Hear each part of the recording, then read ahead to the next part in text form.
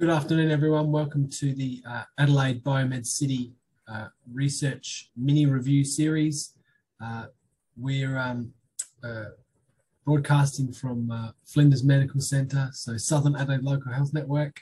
And today's session is SALHN on Gastroenterology. And we're sort of very grateful to be joined by our first speaker, Associate Professor Erin Symonds. She'll be talking about personalising bowel cancer prevention, and then she'll be followed by Professor Richard Heddle, and he'll be talking about advances in gastrointestinal physiology. So this is a Q&A session, so you're welcome to type in any questions that you have into the chat as well. And we acknowledge the traditional custodians of the lands that we meet on today, and we respect their the past, present, and emerging there. So what I'll do now is I'll pass on to Erin Symonds to have our first speaker. Thank you, Simon. Let me just get my slides up. One moment.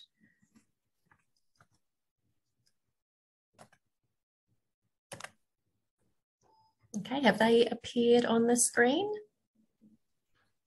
Yep. Okay, great. So thank you for the opportunity to present on behalf of my team today. So what a lot of our work is focused on is personalising bowel cancer prevention. So what I will share with you today is with what we've been doing. So we are the Bowel Health Service team based in the Flinders Centre for Innovation in Cancer. And I'll be giving you some of the examples of our research capacity, which is clinical and basic research. And I'll give you an example of an actual biomarker research study that we're working on at the moment. And hopefully this can lead to some collaborations with people listening, which would be great. So firstly, colorectal cancer. The reason that we're interested in researching this particular cancer is because it is one of the most common cancers in Australia. It affects 1 in 13 of us. And the good thing is that there is a screening program in place to help pick up bowel cancer in the general population. And this is done with the fecal occult blood test or immunochemical test that I'll describe a little bit later. However, there are some groups of our population that could be at higher risk for bowel cancer. So if people have gastrointestinal symptoms or iron deficiency anemia, this may suggest that colorectal cancer is present. There's also people within our population who have a known increased risk for developing colorectal cancer. So these are people who have a significant family history of cancer. This accounts for about 5% of our population. And also people who have had previous polyps or adenomas, they're also at a known increased risk for developing cancer themselves. Our third group of the population who might be at higher risk for a bowel cancer are those who've already had a colorectal cancer themselves. And we currently have about 55,000 people who have survived from bowel cancer. Unfortunately, these individuals do have a high risk for the cancer coming back again. So we need to make sure that we look after all of these groups to reduce the risk for bowel cancer. So how do we assess this in these three groups? So we've got our symptomatic group, are individuals at higher risk, and our bowel cancer survivors. And in each of these groups, they're all having colonoscopies, some of them having multiple colonoscopies every couple of years. In our survivors from colorectal cancer, they might also be having regular CT scans and the protein biomarker blood tests. Now, the reason that colonoscopy is applied to all of these individuals is because it gives a good opportunity to viewing the entire bowel to look for abnormalities. So what can happen during the colonoscopy when a video is placed into the bowel is that these colonic polyps, such as adenomas, can be identified. And because these adenomas, some of them might turn a little bit nasty and go on to develop into cancer, the colonoscopy gives the opportunity to remove them at the adenoma stage and even prevent the cancer from developing. The other good thing about the colonoscopy is it gives a chance for any cancers that are growing to be detected as early as possible. And it's known that 98% of bowel cancers can be treated successfully if found early. So is colonoscopy appropriate for everyone then? Well, what we need to consider is that there are currently already about 900,000 colonoscopies done per year in Australia. The need, unfortunately, outweighs the availability. This results in long waiting lists for procedures because of this limited capacity.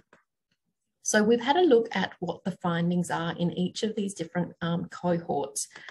And what we see that in people presenting for colonoscopy because of gastrointestinal symptoms, we see that 85% of them do not have significant findings. So they don't have the advanced adenomas and they don't have cancer found. So that's great, but it means a lot of colonoscopies happening for sort of low yield. In our individuals who are at increased risk because of adenomas or a family history, 80% of them do not have any significant findings at their colonoscopy. And what we know is that these two cohorts account for approximately 600,000 colonoscopies per year in Australia. With our bowel cancer survivors, they have the opposite problem that 25% of them still have recurrence because the current monitoring tests that they undergo are not quite sensitive enough for them. So what my team is working towards is whether we can be more selective in working out which of our symptomatic and at-risk individuals need colonoscopy, and can we improve the monitoring options for people who've already survived bowel cancer. So I'll first give you an example of what work we're doing in the gastrointestinal symptom field. So for these individuals, it's quite a process before they end up having their colonoscopy. So when they present with symptoms, what we found in a review of 199 patients is that 67% of these individuals had already had their symptoms for more than 6 months before they saw their GP. Now, once they saw their GP and referred to a gastroenterologist and then referred for colonoscopy, the rule is that colonoscopy should be booked within 3 months because these are considered a bit urgent, these symptoms. Quite a few cases are not booked within this time. Then when they eventually do have their colonoscopy, which could be at least a year after the symptoms first developed, what we're finding is that around 4% had cancer found and 11% had advanced adenoma found. Now, these are the people that we want to identify to work out how to get them to colonoscopy the fastest. So we've looked at whether we can just use the symptoms to work this out. And this was work done by my previous, one of my students, Dr. Ong. And what she found is that abdominal pain and iron deficiency anemia seem to be the most suggestive for having an advanced adenoma or cancer found. But if we only sent people to colonoscopy for that reason, we'd miss a lot of the important findings.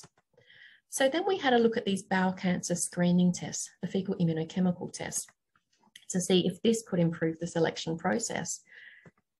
And what we found, if we only sent the symptomatic people to colonoscopy, if they also had a positive fecal test result based on a certain threshold, we could decrease the number of people having colonoscopy by 30%, but we'd also miss some of these important lesions. If we then also added one of the symptoms in, so iron deficiency anemia or a positive fecal test, we would do a few more colonoscopies, but still an overall decrease, and we'd detect 93% of the advanced neoplasias. But what we want to do is not only reduce the colonoscopy workload by a lot, but also make sure we're detecting everything we want to detect. So we're wondering if we can improve the fecal test. And this is work that we're currently doing with a new NHMRC Ideas grant, where we'll be looking at both blood and fecal samples to discover new biomarkers for adenomas. We'll survey the patients to make sure they're happy with these testing options, and then conduct a prospective test. And this work is being, each part of this study is being run by Jerry, Maddie and Rachel within our group. And to date, we've already enrolled 505 patients into this study and have been collecting blood, fecal samples, as well as tissue samples. So that's a little bit about the work that we're doing in the symptomatic group. But I'll just now give you a bit of an overview of what we're doing in the other two groups to let you know what our capabilities are. So in the individuals having surveillance because they've had an adenoma or a family risk for bowel cancer, we're doing a number of activities. So one of them is an NHMRC grant that we're running at the moment. And so this is running a randomized clinical trial to extend the surveillance colonoscopy intervals based on these fecal hemoglobin levels. So we're hoping this will reduce the number of colonoscopies needed in a safe way. We're also banking up the fecal samples to lead to the development of new biomarkers to improve the detection of the neoplasia. And we've got our SCOOP program that some of you may have heard of before. So this is a long-term program, 20-year collection of longitudinal colonoscopy outcomes and patient demographics. And we're using this to answer clinical questions related to cancer prevention. So a really valuable data resource we've got. We've also started collecting patient-reported outcomes to improve our clinical processes. Now, in our cancer survivors, what we're doing in this field is developing new blood test biomarkers. So this is mainly with circulating tumour DNA. Now we've got an MRFF grant to look at whether using circulating tumour DNA can be used to monitor the efficacy of treatment in patients with colorectal cancer. And this is by using a couple of methylated DNA biomarkers. We're also banking up plasma and tissue samples for the development of future biomarkers to try and improve the cancer detection as much as possible. So this was a very quick overview of my team's research capabilities, with our overall goal is to personalise healthcare by using a combination of risk factors along with non-invasive biomarkers and shared decision-making to improve the processes. We believe that this has the potential to safely reduce the number of unnecessary colonoscopies and detect cancer recurrence as early as possible, with the ultimate goal is to reduce cancer risk. So I'd just like to acknowledge the many team members who have contributed to these results. And I thank you for your time today. My email is present if anybody would like to discuss future collaborations. Thank you very much. Fantastic. Thank you so much, Erin. That's great. I'm just seeing on the Q&A there any questions that we have. I thought just briefly, maybe you can tell the audience something about the SCOOP program. I know that Professor Rob Padbury, the Director of Surgery here, he always talks about SCOOP. This is could be a talk by itself, and I think it has been. So the SCOOP program was commenced in 1999 under the direction of Professor Graham Young and Professor Peter Bampton, as they recognised that there was an issue with colonoscopies being done at the appropriate intervals. So what they did is they developed a nurse-led program as a quality improvement project. And what they found is because colonoscopy should be recommended to be done at certain intervals. And what they found is they managed to improve within 3 months the compliance with guidelines for colonoscopy intervals from about 37% up to 95%, all in 3 months. So this was an amazing outcome, and it has been running ever since. And we still have this great outcome, and plus a very good data collection, which can be used to ensure good quality practice with colonoscopies being done in the hospitals. Fantastic. Erin, thank you so much. Yeah, a nurse-led program, I think that's really important to consider as well. You know, here at SALHN, 52% of the workforce, so, you know, encourage them to, you know, participate as well. So fantastic. So thank you so much for that. Really appreciate it. The second speaker that we have for our SALHN Gastroenterology mini review is Professor Richard Heddle, and he'll be discussing advances in gastrointestinal physiology at Flinders Medical Centre and Flinders University. And yeah, we've just got his slides come up here, so welcome Richard. Thanks very much. I think the reason I've been asked to give the talk is firstly that I'm, I think, the oldest clinician involved in the GI physiology labs at Flinders. Secondly, I first came to Flinders in 1979 as a medical resident, so I've got a fairly long history, idea of what's happened over the years. This is a photo of the Flinders campus now. It's rather different to what it was when I was there in 1972, doing first year medicine before going to the Adelaide Uni. Can I have the next slide, thanks? The topic is gastrointestinal physiology at Flinders University and Flinders Medical Centre. And the point I want to get across is that we've got, I think, a fairly special network of laboratories ranging from basic physiology to applied physiology to clinical applications, which has evolved over the years. And it's kind of nice having multiple people working in related areas, because there is quite a bit of commonality to the problems we have and to the solutions. Can I have the next slide? Now, there should, if you click that again, there should be some arrows come up. Yeah, and keep clicking, thank you. I thought that I'd be simple and start, and there should be one on the colon as well, yeah. I thought I'd be simple and do it, starting on an anatomical basis, starting from the top and working down. So the first thing I'm going to talk about is the oropharyngeal phase of swallowing and what we've done in that area. Can I have the next slide, thanks? Now, this is work that's been driven largely by Professor Tahu Mari and Charles Koch. And we've utilised a high resolution catheter with impedance, and the pressure sensors are a centimetre apart. And we can record from the pharynx and record the pharyngeal stripping wave. But what's turned out to be more useful is recording the pressurization events that are shown on these examples, because that often tells you about whether the upper esophageal sphincter is relaxing appropriately. And it's people that have these pan-pharyngeal pressurizations often are at high risk of aspiration. And this is clinically quite important stuff. I might just mention that this strategy was runner-up in a Australian Museum Eureka Prizes for technique. Basically, aspiration is a significant issue, particularly as one ages. And we got a surprise a few years back when we did a study looking at people 20 to 40, 40 to 60, 60 to 80 and over 80, and applied the swallowing safety index that Tahu had developed working in little kids. And that suggested virtually everyone over 80 is at risk of aspirating.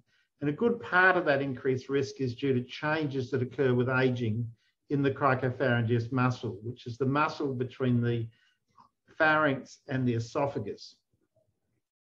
Now, Tahu, along with colleagues in Leuven, has developed a thing called Swallow Gateway, which is patented and has been supported by Flinders University and is also supported by fees that people using it pay for the license to use it.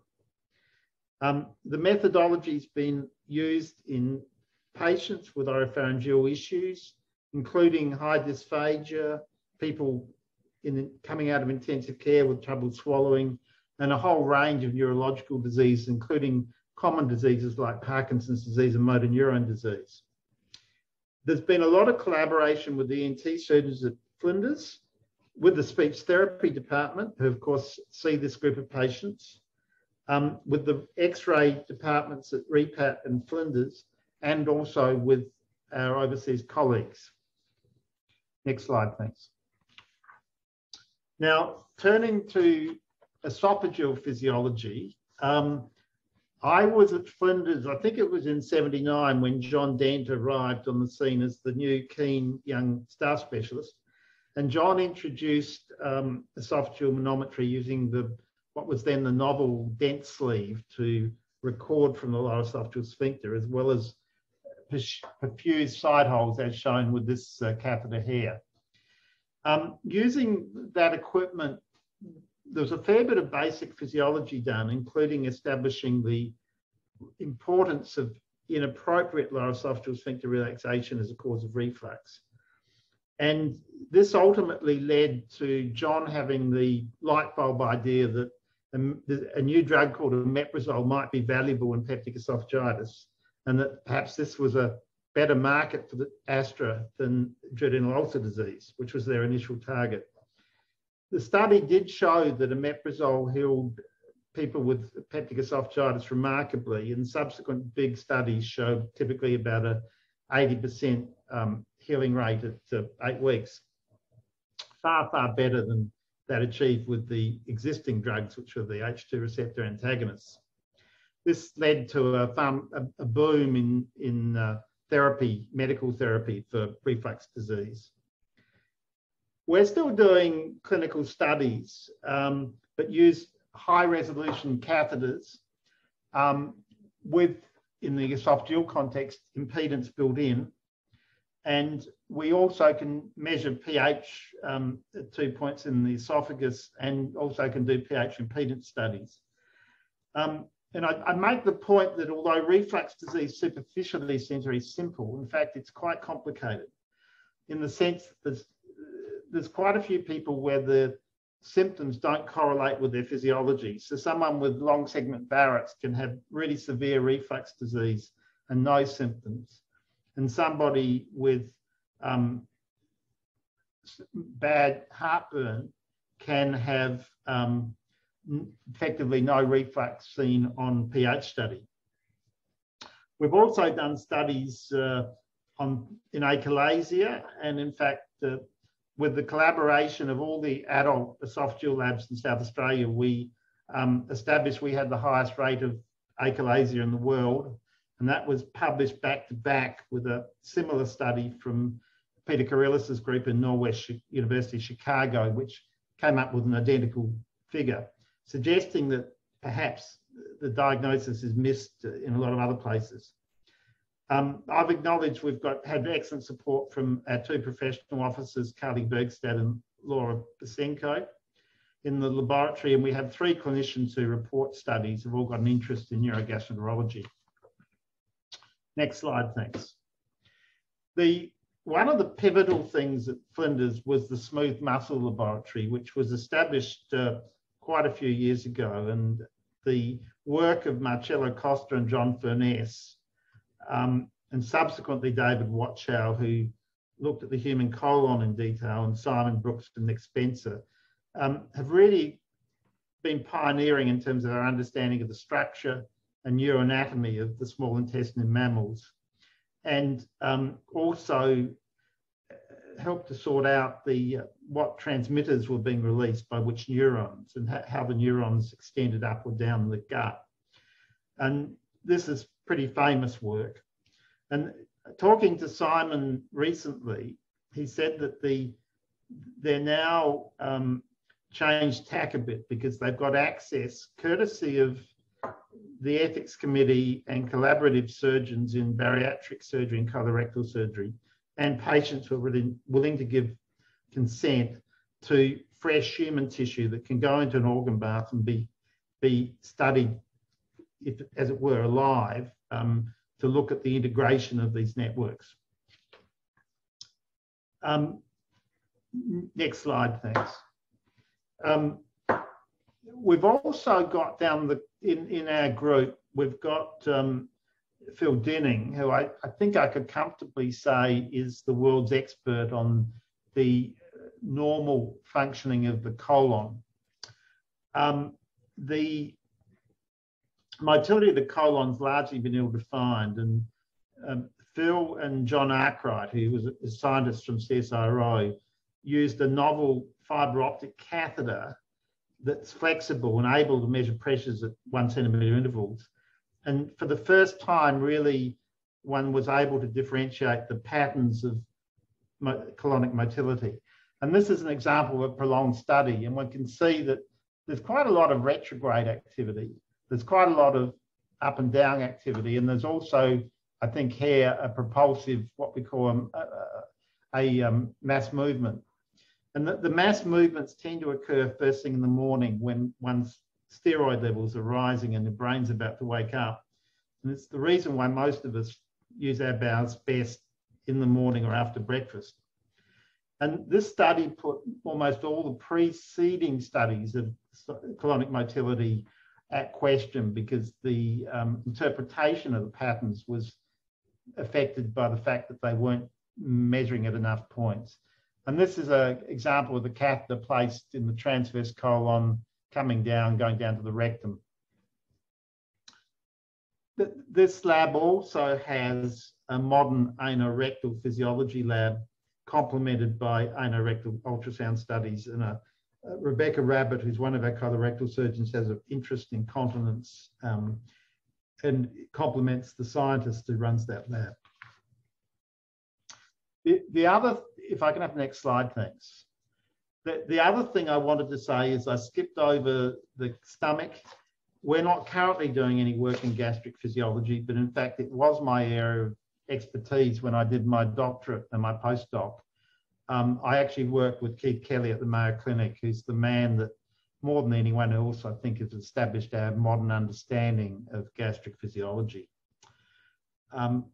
We've had a lot of collaborations. I want to mention that we have very good linkage with the esophagogastric surgery group, particularly David Watson and Tim Bright, in terms of managing patients needing surgery for reflux disease and achalasia. We have good relationships with like-minded colleagues in Melbourne and Sydney.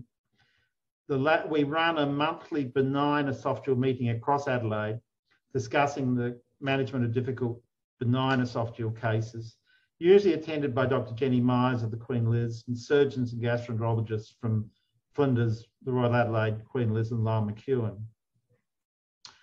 We're trying to raise the standard of education of trainees in surgery and gastroenterology with regard to GI physiology, because I find that some of our advanced trainees don't have much physiological background. And also their exposure to entities included in the Rome classification, that is what one might call the functional diseases, which are actually very common. I should also add that Flinders University has had multiple successful PhD candidates between the various laboratories, and we had recently a speech therapist who got a PhD from her studies. And so it really has been a fertile area for postgraduate students. In terms of challenges, you're probably aware it's hard to get research funding for basic or translational research. Notably, one of the labs I've mentioned has NIH funding from America, but none from Australian sources. And the other problem is in terms of the clinical services, that if you look at, say, the esophageal lab, the Medicare rebate doesn't cover the cost of the service in any way. It barely covers the depreciation on the catheter each time we use it. So they're the challenges. But I hope I've convinced you that there's a reasonably big group of like-minded researchers in GI physiology, and we all know each other and intermittently talk to each other about the issues. And I'm very happy to field any questions you've got. Thank you. Thank you so much, Richard. Really appreciate your insights there. And we don't have any questions just yet, but I wanted to just follow up something from your last slide there, saying there's broader collaboration between services, relevant clinicians. You also mentioned about different sites, international collaborators. Yeah. I guess, do you have any comment about how do you develop, sustainable reciprocal collaboration? The strongest link is probably with Leuven, where that's where Jan Tak is, and he's a very famous European gastroenterologist. But the speech therapists there are using the same technology we're using. So how do we develop these collaborations? And I think by meeting people, by reading their papers, and I know Charles Koch and Taha have travelled a fair bit to our collaborators internationally. It's interesting that the people in Belgium and Holland and Australia, we're going down a different tack in terms of how we measure hypopharyngeal physiology than the Americans, who want to do it just with pressures. And it's much harder. It's much easier if you know when flow's occurring to work out what the dynamics are. Yeah, look, that's excellent advice. I think you're right. Like, particularly with the pandemic, many people it's been hard, but I think that's the way you can gain those, traction in those collaborations. It's not just us visiting them. We've had a number of the people from Leuven come out and visit the lab and look at things, and we talk about things at length. So the other comment I'd have is that there's not much the business of the elderly patients with aspiration. We actually need more clinical facilities that are geared to deal with that in other hospitals, because at the moment we've got the only swallowing disorders clinic, and so some of the speech therapists do good work. I think that it needs to be a medical speech therapy sort of collaboration. Fantastic. Thank you so much, Professor Heddle. Appreciate your insights, and that concludes the session for this afternoon. The next presentation next Tuesday, I believe, is SALHN on respiratory with Professor Robert Adams, I believe. But yeah, thank you to Associate Professor Erin Symonds as well. Really appreciate your time and talk there. And just a brief one, I guess, SALHN Research Week. It's a full week program. Erin's speaking there again. It's 26th to the 30th of September here at Flinders Medical Centre to the Level 5 Lecture Theatre complex. We welcome everyone to come in person or virtually through our sort of live streams and that sort of thing. So thank you so much John Peltrami and Cara for organising today. Thank you.